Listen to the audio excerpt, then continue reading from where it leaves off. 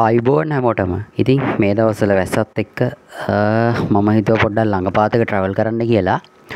අද මම යන්න හදන්නේ පේරදෙනිය garden එකට. එහෙමත් නැත්නම් පේරදෙනිය මල් වත්තට. වැස්සට කලින් යන්න කියලා බැලුවේ. එහෙනම් ගොඩක් අය සමහරට ගිහිල්ලත් ඇති මේකට යන්න බලාපොරොත්තුෙන් ඉන්න ඇත් ඇති. අපි බලමු මේකට ගිහිල්ලා කොහොමද කියලා.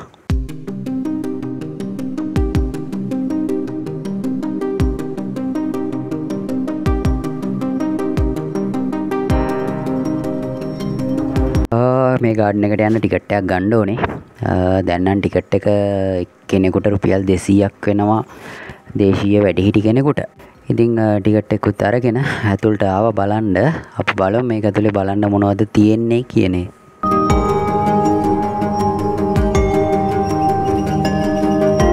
පේරදෙනිය මල්වත්ත ගත්තොත් සතිය හැම දවසකම උදේ 8 ඉඳන් හවස 5 වෙනකන් ඇරලා තියෙනවා.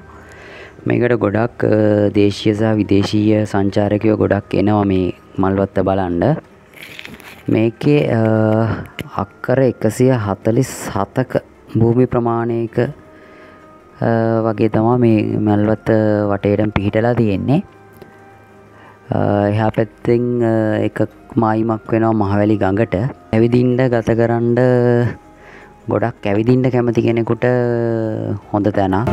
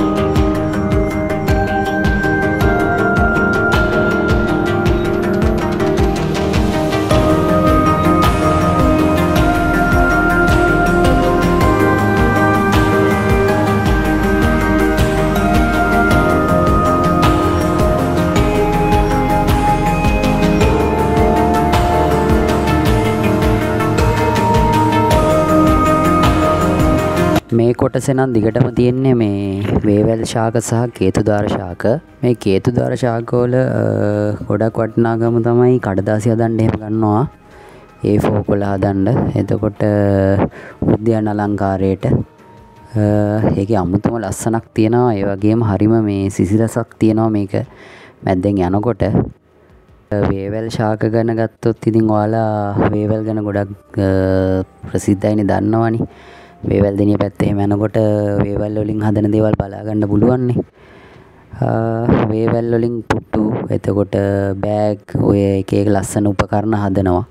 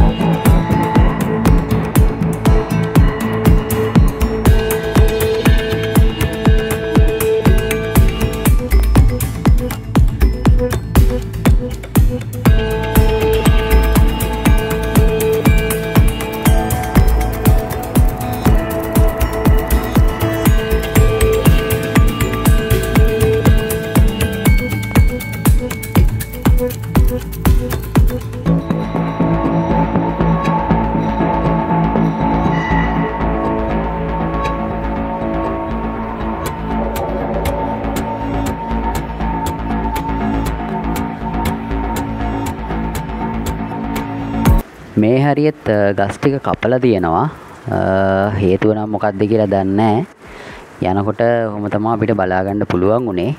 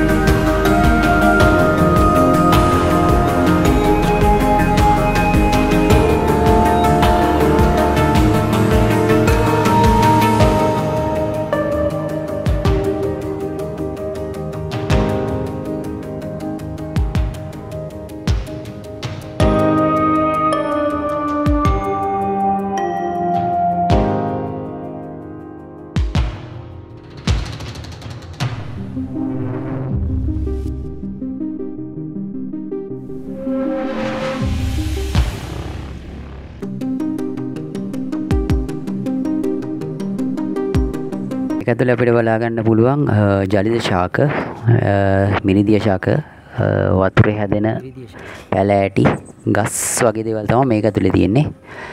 බලමු අපි මේක ඇතුළේ මොනවද තියෙන්නේ කියලා.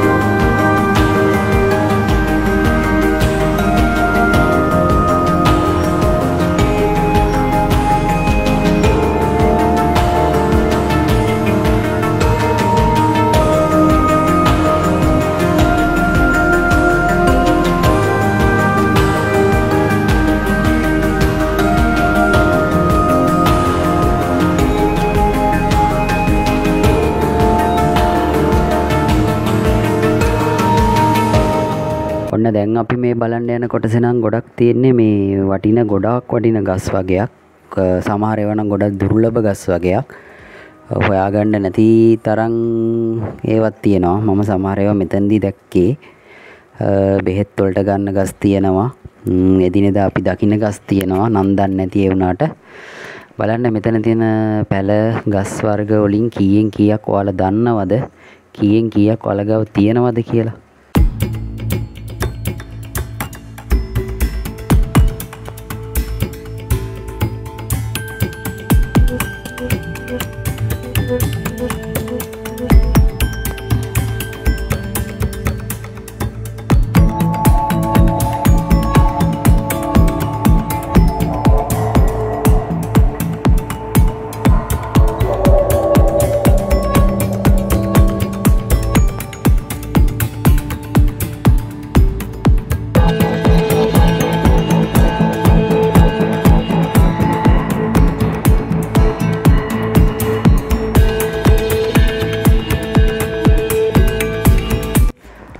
ඔන්න දැක්කද? යාළුවෙක් ඉඳගෙන ගහේ තියෙන කොළ ටික කනවා.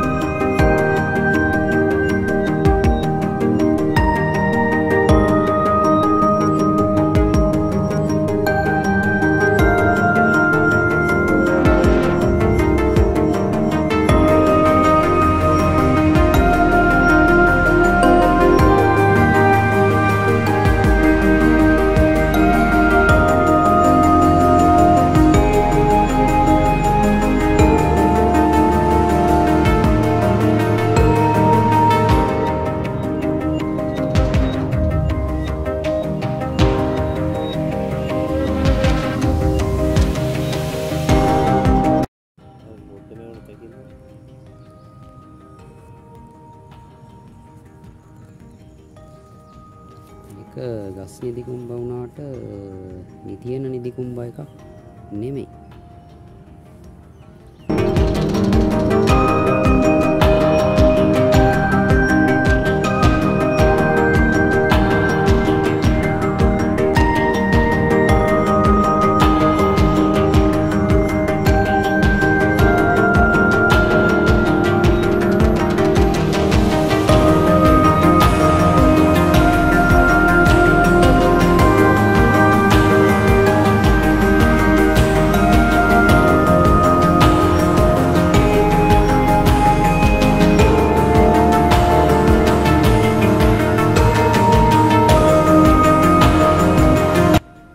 දස්වලත් අපේ අය ඇවිල්ලා නම් කොටලා ගිහිල්ලා ගහකටවත් නිදහසේ ඉන්න දෙන්නේ.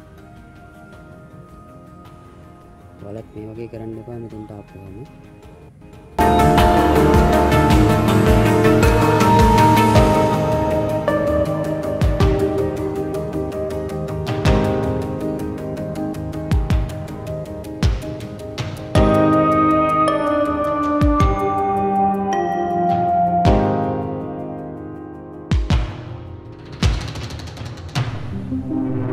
දිවුල් හැමෝම දන්න දිවුල්. මේ දිවුල් නම් පොඩි ගහක් තියෙන්නේ. කොහොම නම් ඔයාලා කවුරුත්ම දන්නවා ඇති කොහොම ගහ කොච්චර හොඳ වටින ගහක්ද කියලා.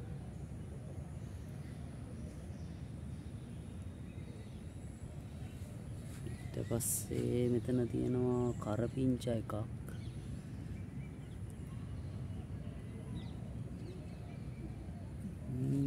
ඊට පස්සේ බෙලි.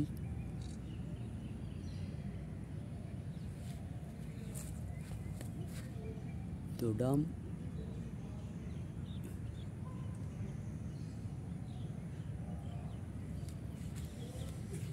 කරපිංචා.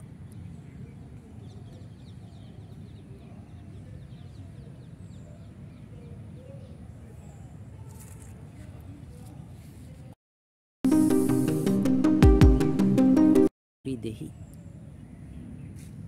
කස්තුරි දෙහියගේ චූටි දෙහි ගෙඩි පේනවත් දන්නේ නැහැ. මෙතන චූටි දෙහි ගෙඩි තියෙනවා.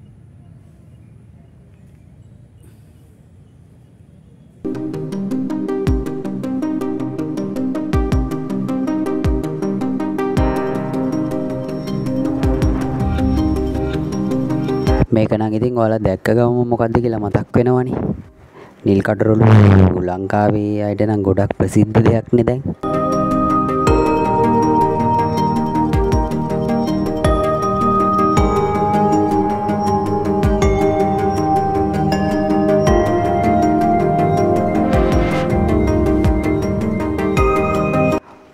මෙන්න තියෙනවා නිදියන් නිදිකුම්බා. ඉස්සර පොඩි කාලේ නිදිකුම්බා ගස්ස හොල්ල නිදි කරපු හැටි මතක් වෙනවා ඇති කට්ටියට.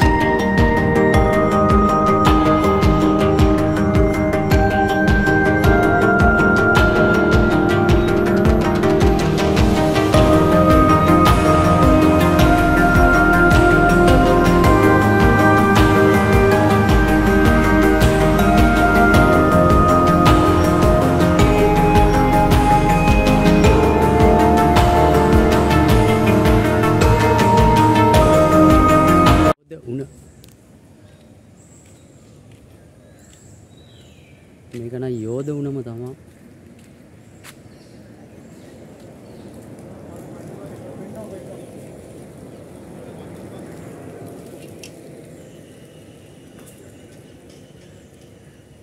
මේ දිගටම මේ තියෙන යෝධ වුණ වලට පේනවා ඇති. මාර කූල්ලයක් තියෙන්නේ මෙතෙන්ට.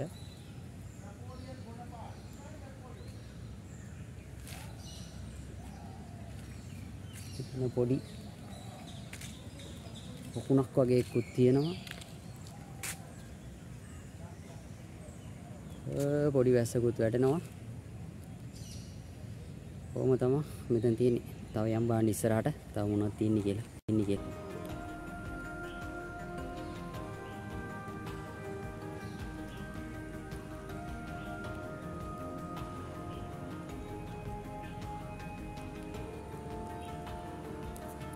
ඊළඟට අපි මේ හන්දියේ මේ පැත්තට ගිහිල්ලා බලමු. එතන තියෙන ලස්සන මල් වගේක්.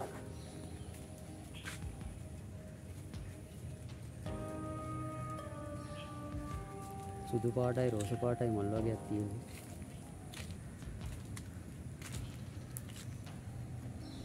වැස්සකුත් වහිනවා ගඟ වටේ මාවත. අපි දැන් ගඟ වටේ මාවතේ යන්නේ බලන්න. බලමු ගඟ වටේ මාවතේ ගිහිල්ලා මොනවද තියෙන්නේ කියලා. එතන තියෙනවා නිකන් ඇබරිච්ච වගේ ගහක්.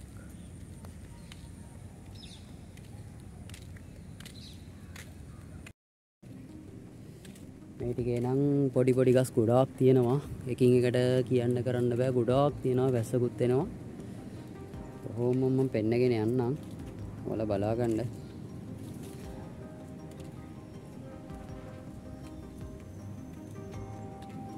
මෙතන ඇවිල්ලා ගස් අච්චාරුවක් තියෙනවා. හැම වර්ගයකින්ම ගස් තියෙනවා. Mexican inch plant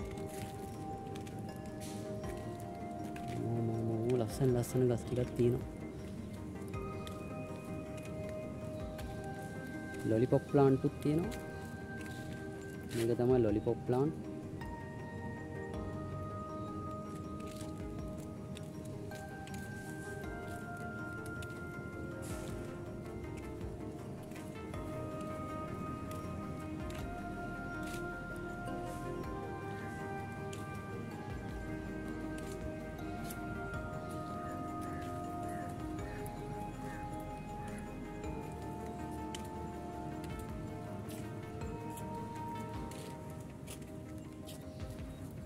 red flame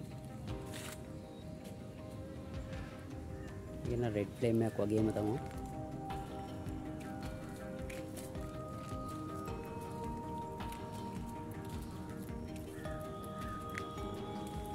එහෙනම් තව ඉස්සරහට ගිහලා බලමු. තව මොනවද අපිට හම්බෙන්නේ බලන්න මෙතන තියෙන්නේ කියලා.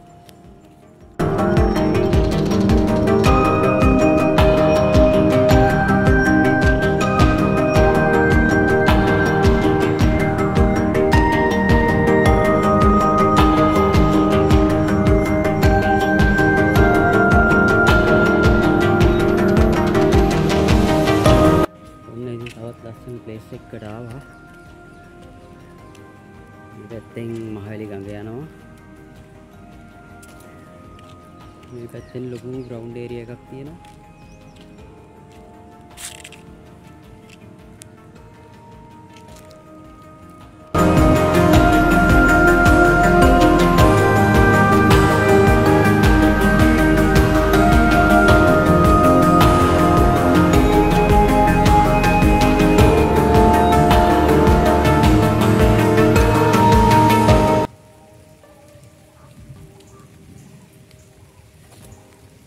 ඔන්න දැන් නිකන් අපි මෙතන යන්නේ පාම් ගස් වෙන්නේ නැති මෙව්වා.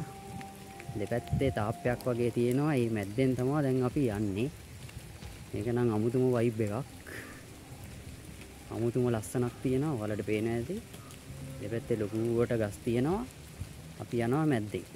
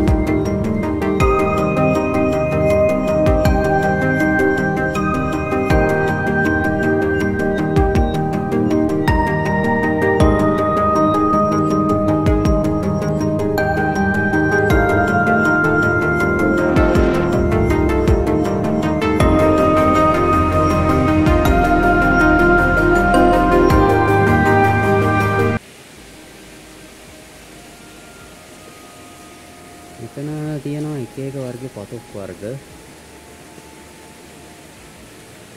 අම්මට සිරි වෙන පතොක් වර්ග තියෙනවා මෙතන.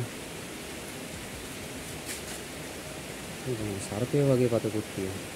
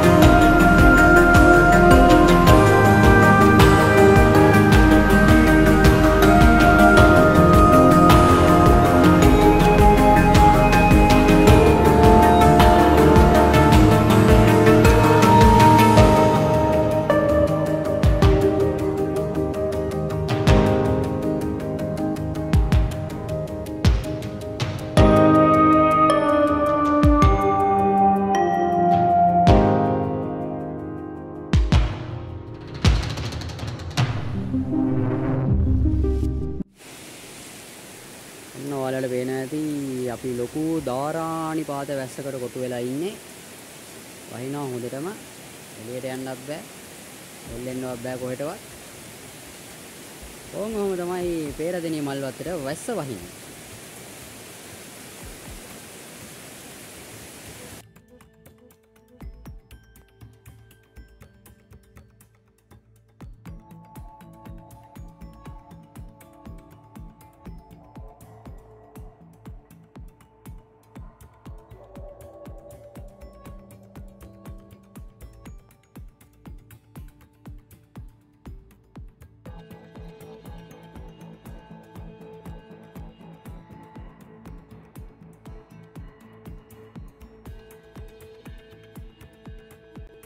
ඔන්න ඔහොම තමයි ඉතින් පේරදිනිය මල්වත්ත බලන්න ගිය හැටි අපි වීඩියෝ එක ඉවර වෙන්නේ. වීඩියෝ එක හොඳයි නම් අපේ channel එකට subscribe කරන්න, subscribe කළා නැත්නම් like එකක් comment එකක් දාන්න. තව දවසක තවත් අලුත් වීඩියෝ එකකින් හම්බෙමු පියනා.